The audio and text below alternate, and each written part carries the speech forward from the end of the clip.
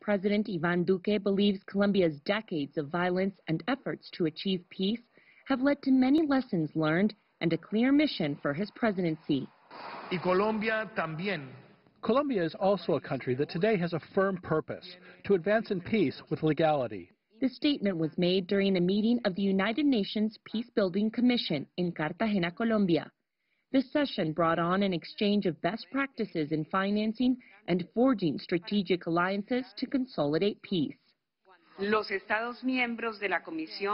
member states of this commission need to find more innovative, effective, and sustainable ways to assure the financing of reconciliation and recuperation after complex violent situations. The UN Peacebuilding Commission is made up of 31 countries that are chosen by several UN bodies, including the General Assembly and Security Council. Colombia is currently the president of the commission and decided to host this year's meeting in Cartagena, the first time the commission meets outside of the UN's New York headquarters. Colombia is maintaining an uneasy peace in its post-conflict era, after signing a peace agreement in 2016 to end 50 years of armed conflict with the largest rebel group known as FARC.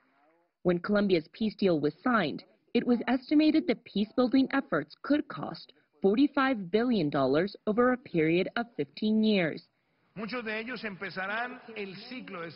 During his speech, President Duque listed the peace-building advances made during his 17 months in office and requested the UN's continued support during Colombia's transition.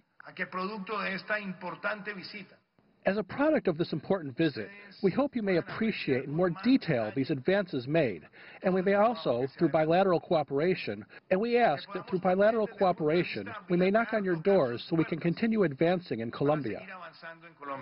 During the year that just ended, The UN Special Representative Carlos Ruiz-Massieu, who heads the UN verification mission in Colombia, spoke to the Security Council on Monday of the advances the country has made.